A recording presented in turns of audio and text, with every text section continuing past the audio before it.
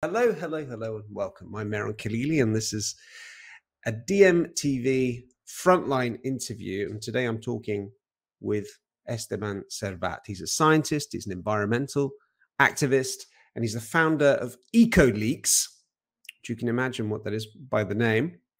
And he's also a campaigner with the Debt for Climate campaign. He's got a fascinating story. Esteban, welcome. Good to see you. Thank you. How are you doing? You're speaking to us now from Munich, just ahead of the G7 summit, where you're there for some, let's say, activist projects. Yes. How's it going over there? What's the vibe? Good. Things are very intense right now. We're planning a global action to hold the G7 accountable for their climate debt. And, they're meeting here near Munich next Monday and Tuesday. So we have actions in more than 30 countries, and there's a lot going on. Okay. As we record, we're recording now on Thursday, 23rd of June. Esteban, I know that we don't have much time, so let's just jump straight into it. Can you tell us, who are you and what do you do? Give us your background. Sure. I'm a scientist from Argentina, but I spent 10 years of my life in the belly of the beast, working in the Silicon Valley in California for some of the biggest multinational health companies in vaccine development and immunology. And after that, I realized, I was very young, and I realized, all of that was just not helping any of the diseases that we have in the global south. In Latin America, we have Chagas, malaria, leishmania, and all these corporations are only there to make money and not for what they claim to, which is human health. So I did my master's study there, and I worked for nearly 10 years, and then I went back to Argentina with the idea to start an eco project, a community, self-sustainable community project that I also had in mind for many years, and that's the reason I moved to this area called Mendoza province. Mm-hmm. It's a beautiful wine region. That I moved there because after traveling the northwest of Argentina, I noticed I went to see the devastation caused by mega mining that is really destroying our country and our planet for mining for gold and silver, blowing up the mountaintops and using enormous amounts of water and contaminating that with cyanide, mercury, sulfuric acid, and so on. And I saw the devastation firsthand, but I learned that Mendoza was an exception to the rule because in 2007, the people massively mobilized to the streets and blocked the roads and stayed there for a long time until they achieved a law banning the use of mega mining in Mendoza. And the reason is this is a desert. The province is a desert, very little water. So people have it in their DNA, the awareness to defend that water, the value of water.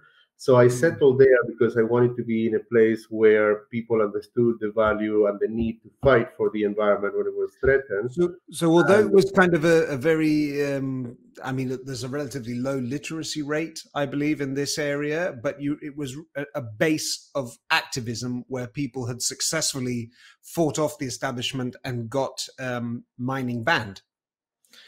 Yeah, I think it's a lesson to many progressives that, there's a lot of academics, there's a lot of highly intellectual people in the progressive world. And it's really humbling when you go to a place in rural Argentina or rural anywhere that fights for their environment and defends their water and is in the front lines. And it really teaches you that however many books you have read, however many libraries you have at home, however enlightened you may feel, these people they're not illiterate, but they're not necessarily, of course, they're not highly educated because there's not a lot of universities, so they usually have the secondary school degree and that's it. And those people have a lot to teach you. Those people, even though they are not activists, they are not necessarily progressive. They are rural, family value, farmers and so on. But they have such awareness and consciousness on the importance of water that it's really touching. And the way that a mass movement can be built with these people is extremely powerful. I think it has a lot to teach to activists in the global north that have so many filters. To become an activist, you must be all of these things. Sometimes I think we need to be the ones that put ourselves at the service of the frontliners of the world, even though they may not be progressive, they may not even have had a chance to read all these books or to go to university, but we should be the ones taking the step of greatness and generosity and lending the hand to put ourselves at the service of the frontline struggle. It's nice to hear you say that. I mean, there's so much bullshit in leftist circles, left on left violence. And these people, it seems to be really about survival. And they did what they needed to do. So it's very heartwarming to hear you say that. And I wonder, I mean, maybe just as a parenthesis, what would you say could be learned if there are lessons from that successful activism in rural Argentina in 2007? What if you could speak to all the leftist activists in the global north and tell them something about, you know, what they should be doing better or what they should avoid doing, what would it be? I think at the root of it all is a paradigm shift that we are not the enlightened ones, that you in Europe are not the center of the world, that we need to break out of Eurocentrism. Right now, the world is upside down, and the European activists, with a lot of good intentions, are trying to pave the way for climate action and for the future of the world. But maybe it's the other way around. Maybe it's the frontliners of the world, especially in the global south, that have a lot of answers. And the answers are not necessarily ideological or theoretical, but they're very concrete. We're just defending our water. Get the fuck out of our land, you know? Just, you want to do something, you want to make a revolution, get shale out of our land, get BP, get Wintershall and Total out of our territories. If you're in France or in Belgium or in England, there's plenty of work to do. And it's not necessarily finding theoretical answers, which are also necessary. But sometimes the theory is built as you go, and the theory will come from the front lines and from the changes that can be made, achieving something. Right now, we're achieving nothing and getting lost in these spiraling debates about what is the perfect world that we need. But we're not achieving anything along the way to get there. And the frontliners are very practical, and they are achieving goals to save your water, to save your land. We really need a paradigm shift and, you know, turn things upside down and start listening to the people that are suffering, the most affected peoples and areas of the world. Well, thanks for that. Okay, I mean, back to your sort of timeline, as it was. 2018, Ecosur, which was your eco project in Mendoza, in rural Argentina, it was 2 years old. And then there was an announcement which changed the situation somewhat for you. Tell us about what happened. Yeah, unfortunately, Mendoza happened to be part of Vaca Muerta. Vaca Muerta is the world's second largest shale gas basin and fourth largest shale oil basin. It's about the size of Belgium, and it's a huge carbon bomb for the planet that is exploited through fracking. Fracking is an extremely contaminating technique that for that reason is banned in much of Europe. Yet it is the very multinational companies from those Western European countries such as BP, Shell, Total, Repsol, Wintershall, Equinor, and others that are leading the fracking operations in Vaca Muerta and beyond. Fracking is also a leading cause of methane emissions for the planet, which is completely suicidal at a time when the IPCC and even the leading countries of the world are signing this global methane pledge at COP last year.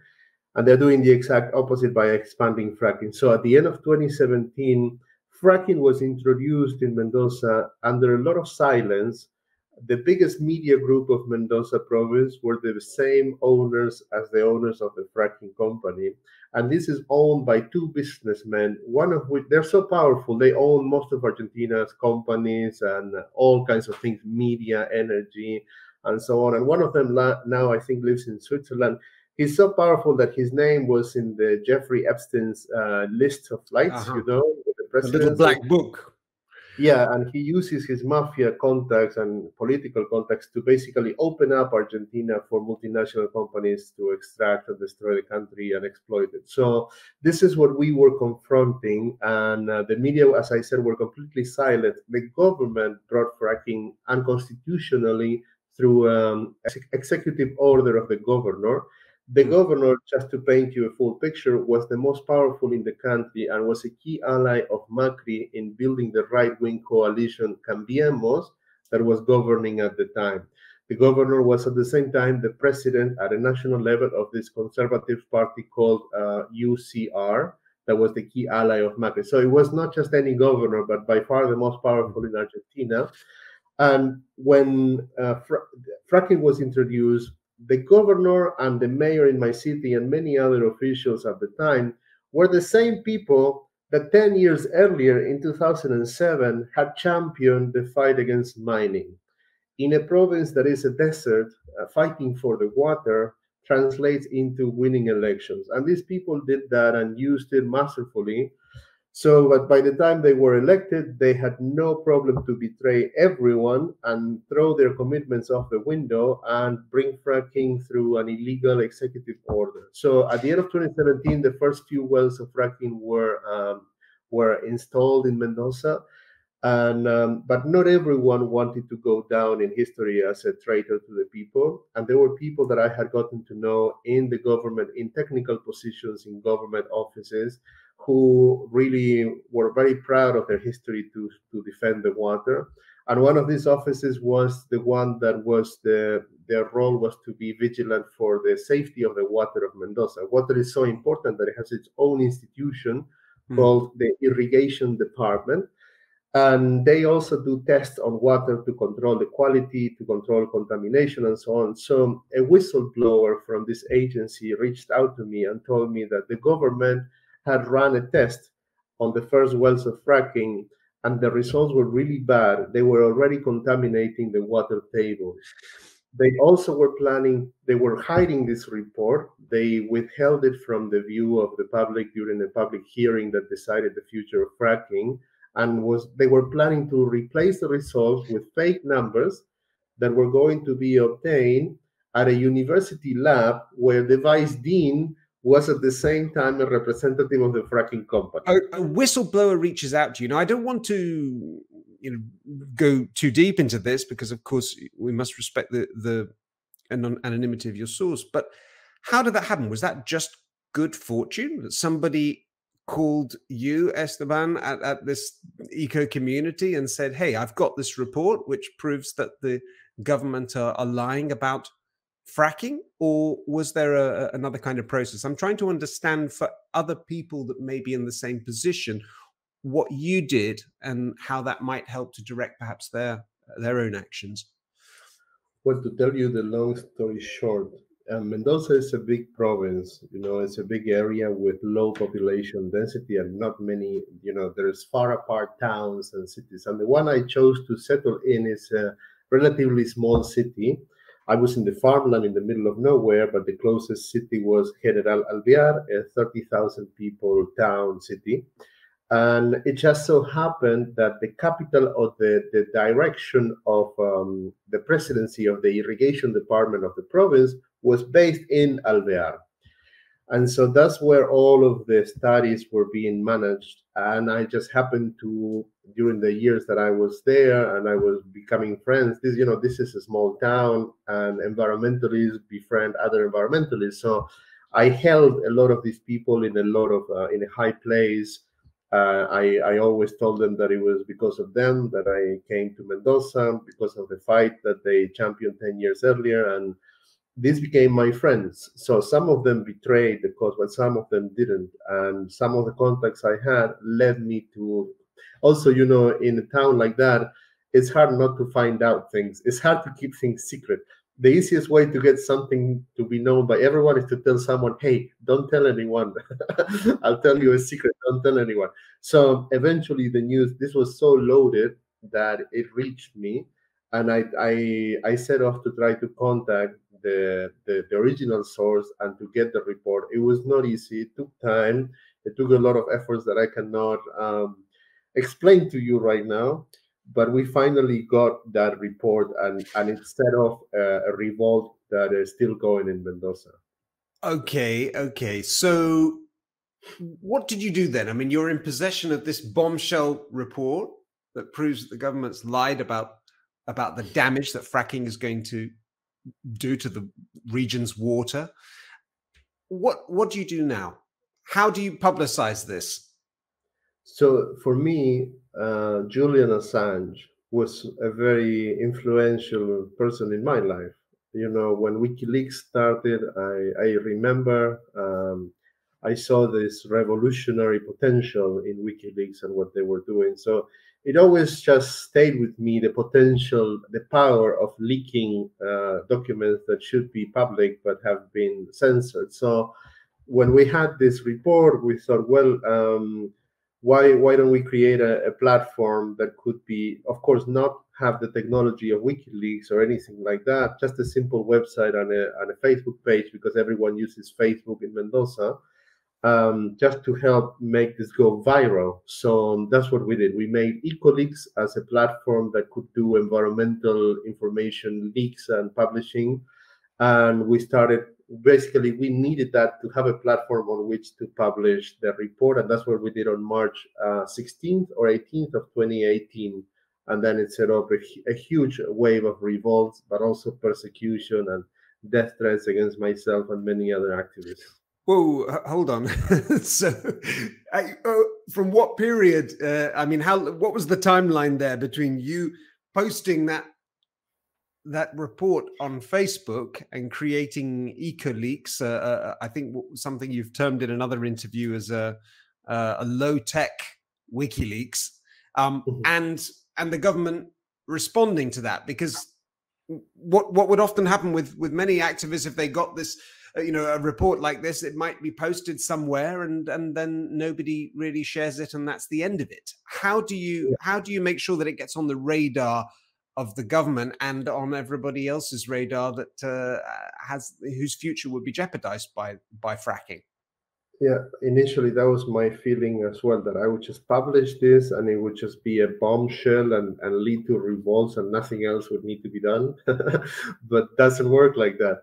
So I don't come from journalism, I come from science, so I have no clue how any of this stuff worked. I just thought, okay, you leak something that is true and people will look at it and they will understand it and they will take action. But or even the NGOs or the institutions that are supposed to be responsible for all of these things, but they were nowhere to be found. So the reaction was silence, and I had to put my face behind it to start defending and championing and pushing for this to get talked about. And that's why it got talked about, but also it had a huge cost on me. And how did that feel? I mean, that must have been a little bit, how should I say, must have made you feel pretty nervous doing that. I mean, everyone knows where to find you. You're in a continent, Latin America, with the highest number of assassinations of environmental defenders in the last 15 years. How did you feel putting your face to this document? To tell you the truth, the day I had to publish the report that I got, as soon as I got it, I needed to get it out of my hands. We didn't have internet in the farm. There was no connection. The connection was down. So I had to drive to the city. And this is a small city. Everyone was sleeping the siesta. In the afternoon, everything is closed. There was only one little ice cream shop that was open and had really bad Wi-Fi. But I was sitting in this ice cream shop and I published the report from there. And frankly, when I published it, I felt, you might as well be committing suicide, because I knew I was going into a very dark territory of huge interests that are beyond my control.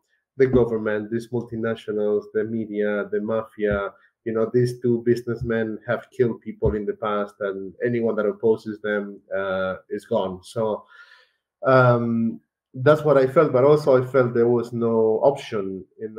If I would be to lie to myself, fracking was not only going to destroy our little project, that was just in the beginning stages, but it will destroy everything else. And it's also part of Vaca Muerta, which is destroying our own country. So for me, I didn't have a choice. Otherwise, I'd have to lie to myself and look the other way and pretend nothing is happening.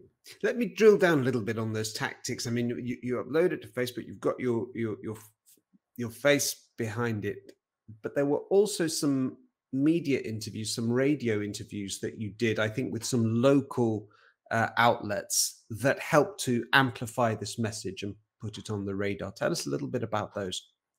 Yeah. So the first thing that happened, I published it on a Friday, and the weird thing happened the next day was a Saturday and not a working day, right? And yet all the official government websites like Mendoza.gov, irrigation.gov.r, all of these official bodies that are not working on a Saturday went out to publish a report that was contradicting our publication without mentioning us. They were trying to, first they tried to ignore you and make you invisible. So basically, they were trying to overlap our news with some fake news. The title was, "The results from fracking are in and everything is clean." It hasn't. It was so obviously a negation of our publication, and the big media were also doing the same. So that's when I understood that unless I would come out and put my face and put my voice behind this, nothing would really happen. It would just get buried. It was just, the report was 4 pages of numbers with a signature, and people, as you said, they are not, none of them, a lot of them are not university educated, they're not engineers, they're not scientists. So for them, it's like, oh, well, what do we know? This is just, could be just fake. Also, keep in mind, we know what ecoleaks means the moment you hear it, but in Argentina, in rural Argentina, many didn't have a clue what that meant. They were like, what does ecoleaks mean? Reading it in Spanish. So it took a lot of educational effort, communicational effort to explain how that was connected, inspired by WikiLeaks and what that means. And what I did, I managed to get a couple of interviews in really small local radios. The town that I was living in was at the forefront of the fight against mining 10 years earlier, because it's probably one of the most affected. It's really one of the first on the front lines of water scarcity. So the popular support for anything to defend water is overwhelming, and that's why I was there. So when a couple of radios that had continued this line of fighting and defending the water heard of it, and I contacted them, these are really small radios, so it was really easy for me to go there and speak. Not easy for them, though, because they were taking a big chance. The government was really repressive and really could cut down your funding and anything. So they are taking big risks.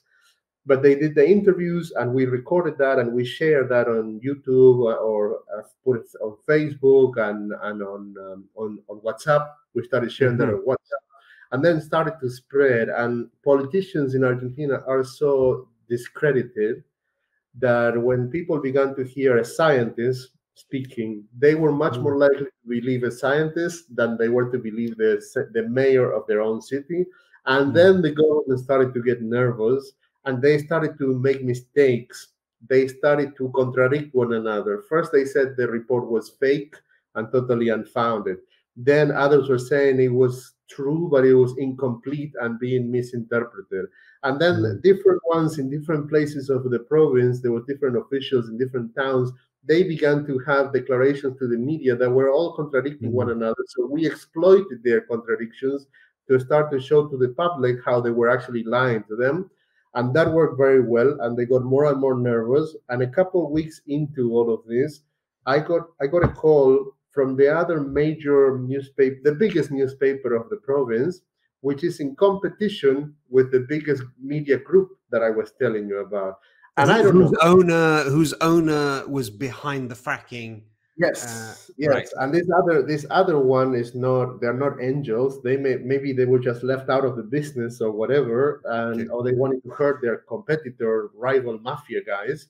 So but a well-meaning journalist contacted me. He sounded very honest, and he sounded like he was interested in this for the right reasons.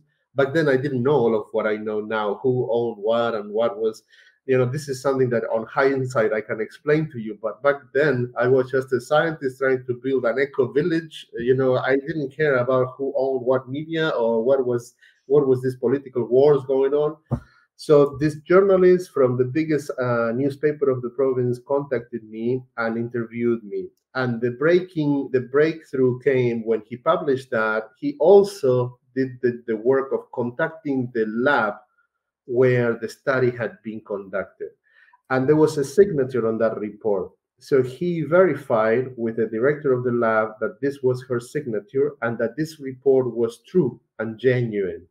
Although she could not say what it was about, because these studies are conducted in a blinded or double-blinded fashion. So But she verified that the numbers were correct, that that was her signature, and that the study came from that place. So that was enough to just throw out the window all of what the government had been trying to say. And because of the outlet who published it, it was the biggest in the province, it really blew the shit out of the roof.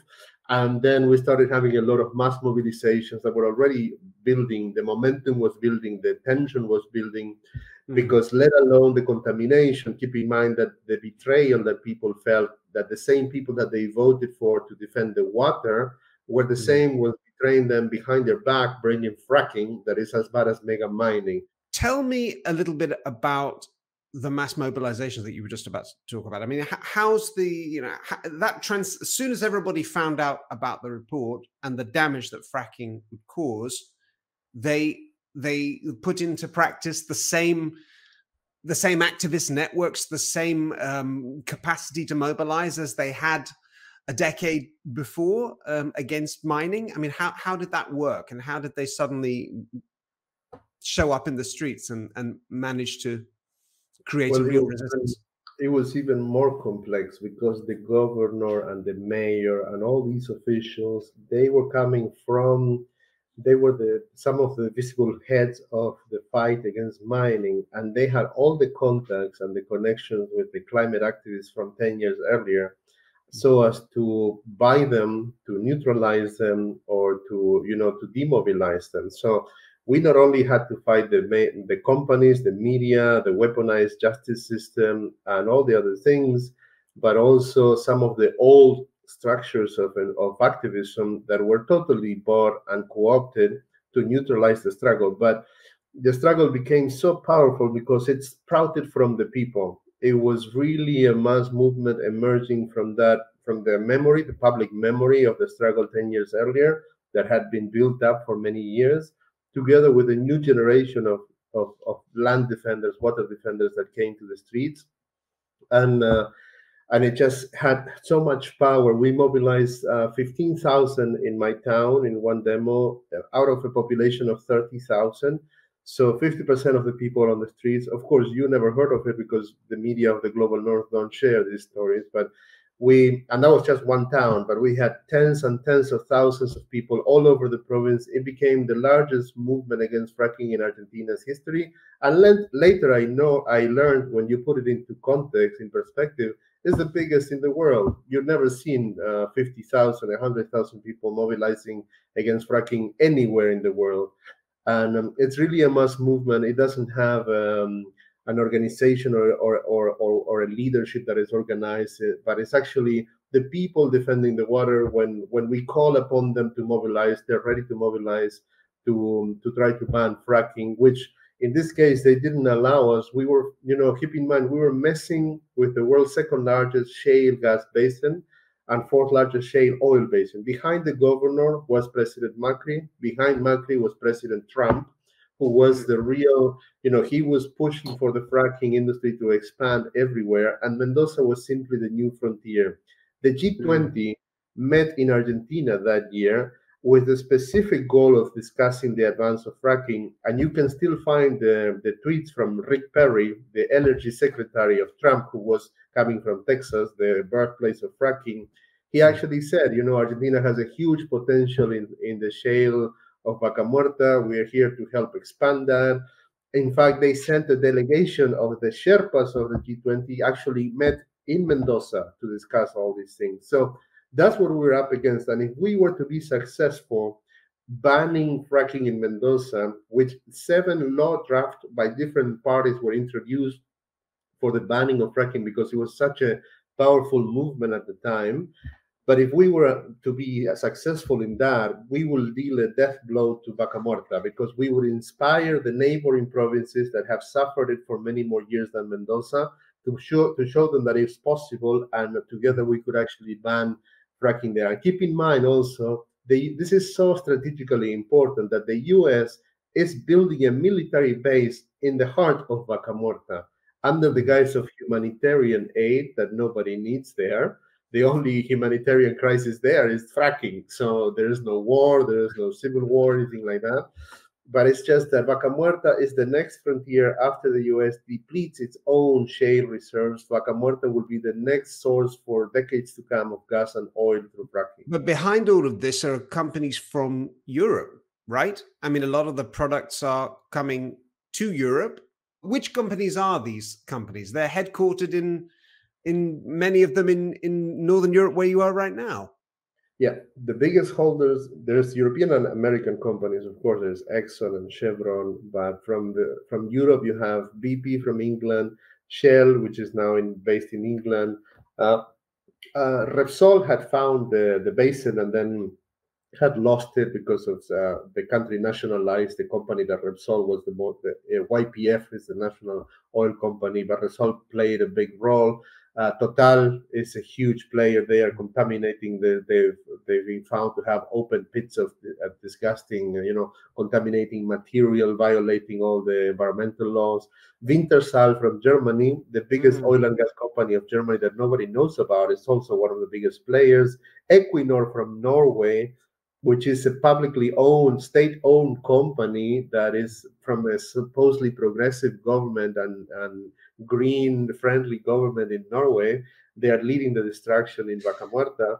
Those are some of the European companies, and those are the ones that we've been focusing on since I arrived here 3 years ago, right, to really put the pressure to stop them from fracking on the other side of the world and to stop the import of those products here. Here being Berlin, Europe, Europe, or Germany, where you are now. So you're really putting your finger in the eye of some really big powers here. Tell me how they reacted and what sort of things that they did in order to intimidate you and your colleagues. So the preferred method there is to fabricate criminal cases. Since they fully control the legal system, and some people still believe in the legal system, that's how they use that to, in a way, discredit you at the same time as scare you. And just criminal cases began to rain down on me, and later on others who were becoming annoying to the government, because the movement multiplied everywhere.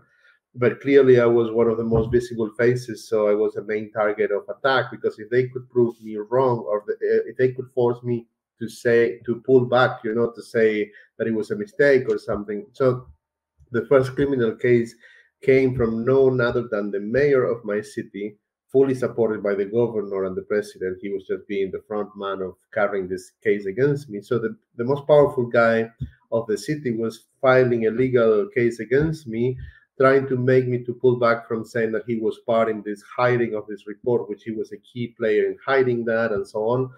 But at the time, with no resources and no money and no power other than a simple website, we managed to defeat them in several of these cases by calling on the people to mobilize in our support. What cases? What were you alleged to have done? So there's many. Then they accused me of drug trafficking. They planted drugs in our farm. They sent people to occupy a part of the farm with forged documents that gave them some kind of ownership to some title from being the heirs of someone who lived there 100 years earlier. A lot of cases, like I'm also indicted on public intimidation, which is accusing me of causing panic in the people, and that's why they were mobilizing, for saying something false when it was right. All I was saying is the scientific truth of why fracking is bad, and many other legal cases and media operations that you can find about me, accusing us of all kinds of things. So it's lawfare, just like Assange, lawfare. It's lawfare, yeah, lawfare at not as a president level, but that's what they use against activists. Before they murder you, they use the lawfare to try to shut you down. And because I knew this was the dynamics of the system, maybe I was crazy to do this, but everything they threw at me, I threw it back 10,000 times bigger. So I made a much bigger deal, because I knew that the whole goal of this was to intimidate us. And by making an example of people like me, they would force everyone else to get scared. So but how do you throw it back 100 times bigger? They've got the megaphone, they've got the authority, the expertise. You don't. I mean, you found lawyers. How do you do that? What was the Yeah, extent of your so response? the case became well known enough that some lawyers volunteered to help us, because I also didn't have money to be wasting and spending on so much legal stuff. And I asked my lawyer, with the first case that was with the mayor, I said, how on earth could we possibly defeat this man? When the legal system is fully behind him, even if we present all the evidence, they're going to decide on his favor. I'm going to go to jail. And the lawyer said, well, the only way would be if he doesn't show up for the public hearing where he and I were supposed to face off. The And in mayor. that public, yeah, the mayor, and that's Right. supposed to be like a conciliatory meeting where the parties are supposed to face off and see if we can settle something. And of course, the mayor was expecting that I would come on my knees and say, sorry, sir, I was wrong. I didn't mean to say that you were part of that. And maybe I made a mistake or something, because he knew I would be thrown in jail. But I just did the exact opposite. I said, well, I know a way how to make him not come to the hearing, which is to call on the people, because by then he was so afraid of his own people. It was just right after we mobilized 15,000, that those 15,000 mobilized at a time when there was a national event happening in this town that happens once a year, the most important event. Sometimes the president comes, the governor, and many high-level officials come. And it was the first time in the history of the town, over 100 years, that the mayor did not show up to the event because he was afraid of us, of the people. It was right after I made it to the national media. We were able to be seen by millions of people. So we got the stuff out of the censorship of Mendoza borders. And so I knew that it was a weak point for him at that time. So I just went on Facebook and on the social media and I say, on Tuesday we have, or I don't remember the day, but there is this public hearing, and if the mayor doesn't show up, we win the case and we deal them a major blow. So I call on all the people to come, and a lot of people came from the town, and the mayor didn't show up. And so he lost the case, and he had to present his resignation to the case, which was really shamefully written and humiliating for himself. And he said, as a mayor of the city, I have really important things to do and I don't have time to continue this case. But you started the case. So, these were all things that help fuel the fire and make people feel excited, and that we have a chance to win it if we are smart and if we get together. Okay. I mean, that's your response to the lawfare that they were raining down upon you, as you said, but also the death threats and some of the more underground ways that they were threatening you and others.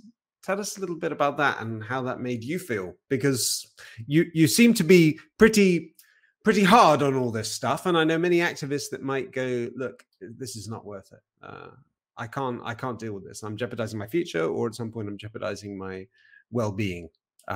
So tell me about that and why you think you reacted in the way that you react.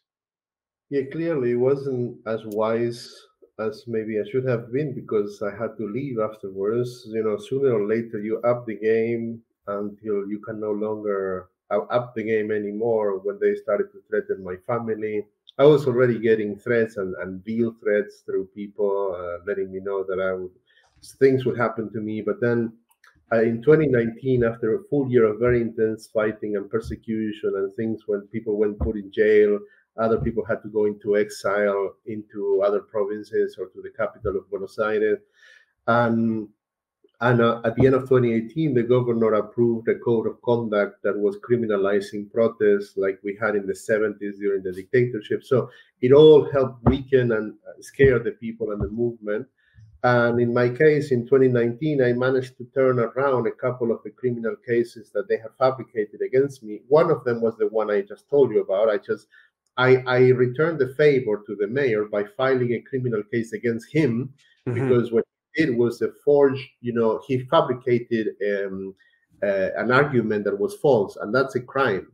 So we returned the favor at a time when he was running for re-election. 2019 was an election year, and that's when really it hurt them. And they started to threaten my family, my girlfriend, and they told me that my girlfriend was going to suffer most of the consequences for my actions. As long as I could feel the power of the people on the streets, I felt safe. I didn't feel safe, but I felt it was, whatever happened was worth it, because we were building a revolution.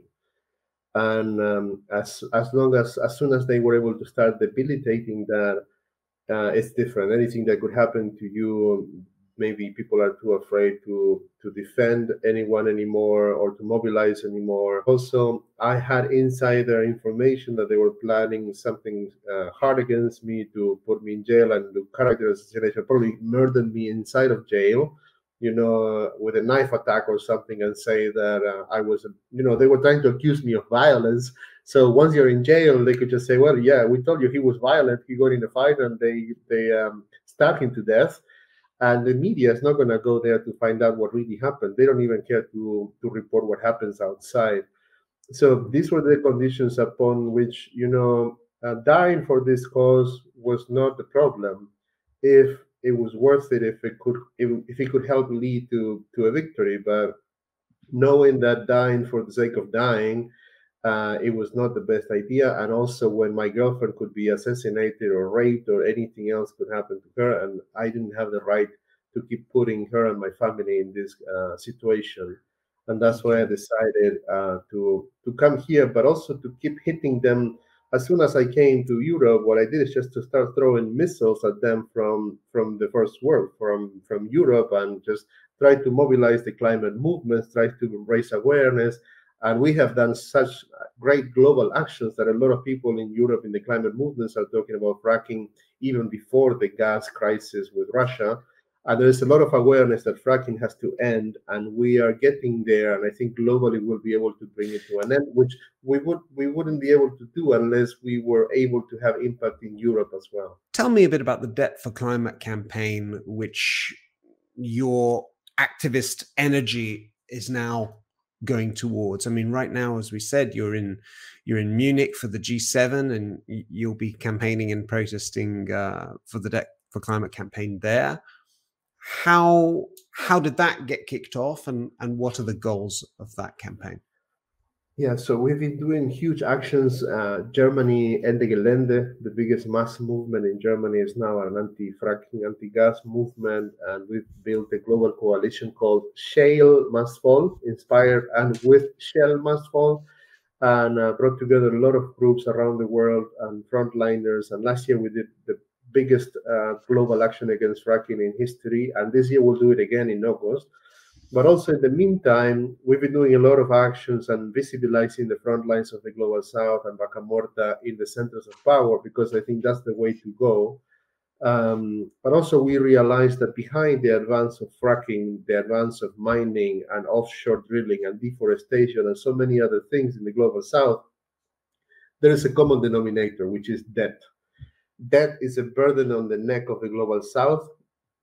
As soon as we became independent from Spain in Latin America, we went right into becoming a neo-colony of Britain. And this was done through loans that were unpayable, that had huge interest rates. And this debt, this is mostly illegitimate, obvious debt that forces the Global South to keep paying back just the interest. For that, they need to continue the deforestation, advance the fossil fuel industry, and so on. And over the years of me working with groups, Fridays for Future, Extinction Rebellion, Ende Gelände, all the climate groups around Europe and globally, I become more and more convinced that unless we have the workers, we need the working class of the world, and we need the worker unions of the world to be united in this fight. And nobody seems to be able to do that. And of course, we know that climate change is not one of their immediate needs. They are focused on a lot more urgent needs for food and jobs and so on. But when we connect debt and climate, we are able to start building that bridge at an unprecedented global scale. And I'm not talking about the labor unions of Europe yet, but the labor unions of the Global South really understand the need to cancel the debt that is burdening their future and their present and for generations to come. So when you go to the worker unions of the Global South and you tell them we are building a campaign to cancel the debt of the Global South and be able to take climate action to relieve our countries of this debt, that also prevents us from being able to achieve any climate goal and a just transition and leaving fossil fuels in the ground. The Global North continues, they talk a lot of nice stuff, but in reality, they're fueling this.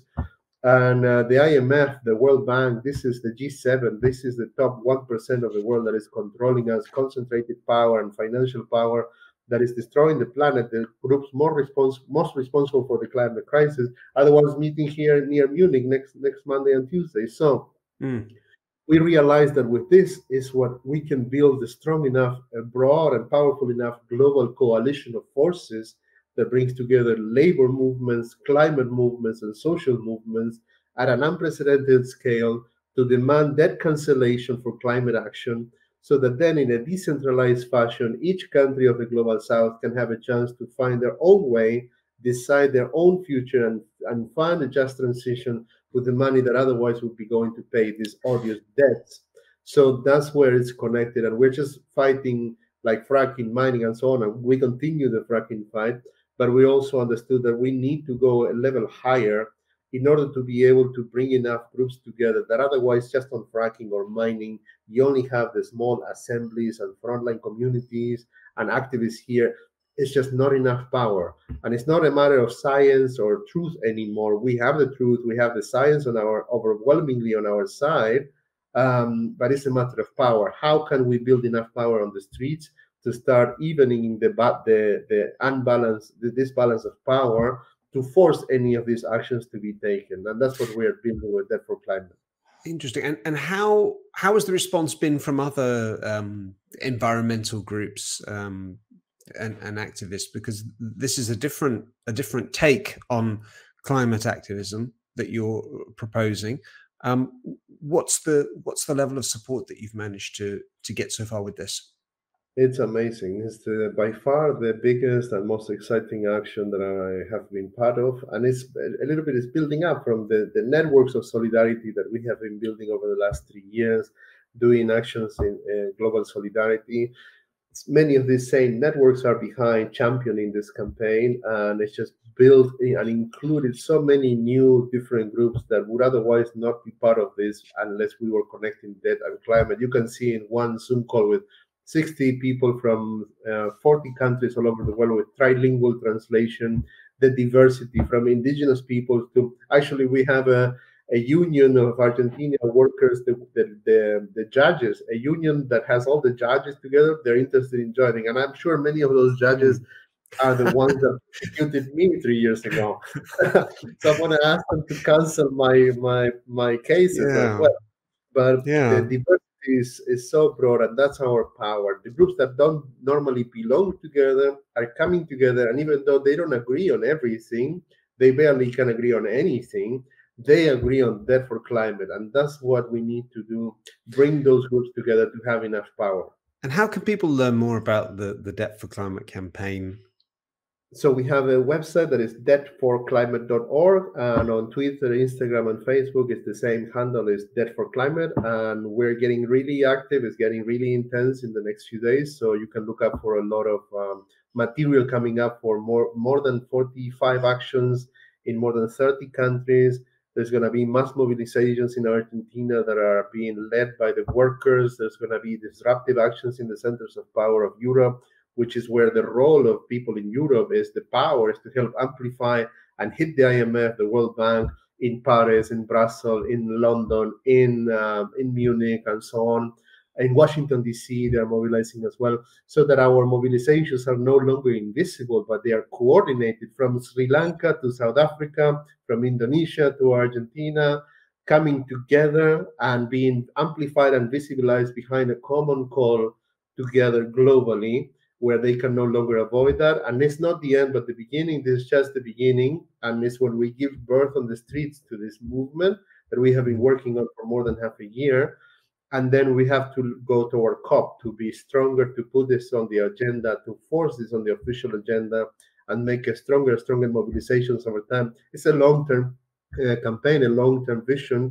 It may take years, and we know we're confronting the most concentrated power in the world in an unprecedented fashion that they have never been confronted with, by bringing climate, labor, and social movements together. So we expect, just like I was telling you my personal story, this may be 1,000 times harder. Just like they did to us in Argentina, the same kind of operations could happen globally now, but this also needs to be done. And if we are millions, it will be harder for them to put us down. But you've got a lot of experience now, and you can pour that into the Debt for Climate campaign. Like a lot of experience on the front line as the persona non grata of the establishment, being threatened and having to live now in exile. Okay, let me bring it back to you because I'm conscious of time and I know you have to leave us soon.